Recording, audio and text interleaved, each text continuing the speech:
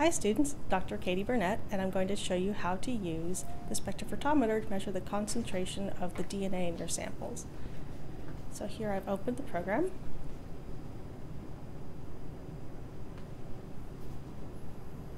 So I'm using a laptop, and the spectrophotometer is the little machine to my left. So first I need to add a blank to have a background measurement. So I'm taking 1 microliter of the resuspension buffer and carefully putting it on the pedestal. Closing the lid, and that's my spectrophotometer. It's going to look at how light passes through my sample. So right now it's taking a reading, and however the light changes going through just that blank, which is just the resuspension buffer, it'll subtract that from all of my readings so that they're accurate. All right, clean off the pedestal. Time for sample number 1. So I've typed in the sample name,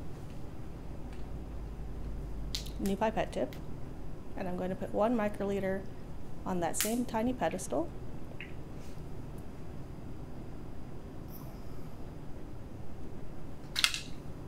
Gently close the lid and tell it to measure.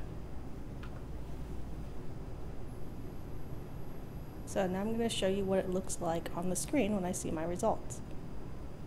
So I have a graph that's showing absorbance, the wavelength on the x-axis, and how much on the y-axis. The height of the peak is the maximum absorbance. It used that to tell me my concentration. Sorry, that was a little fast, but I'll show you on the next one. So next sample.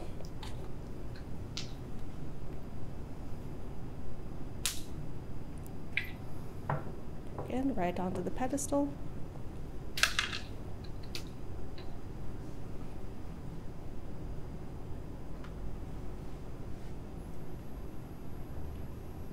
I'll tell it to take a measurement.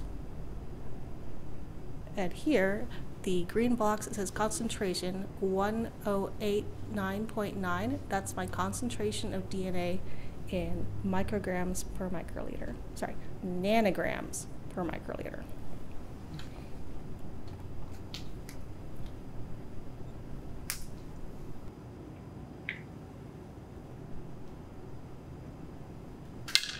And here I am with my third sample. Let's see how well I did on this one.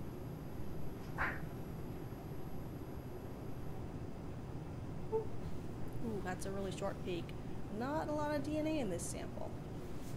Looks like the concentration is rather low. I'll show you at the end. There's a spreadsheet. But let's just to let you know, shorter peak means that very little light is being absorbed. That means there's not a lot of nucleic acids in that particular sample.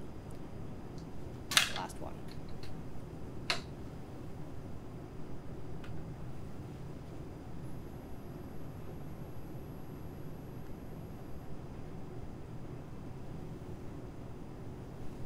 Okay, 1,466.2 nanograms per microliter in Nippon Bare. Nippon Bare is the reference strain. We have lots of reference DNA for your PCR reactions for later. So, my data. Looks like we have everything we'll need. And your instructors will talk to you more about how spectrophotometry works during your lecture.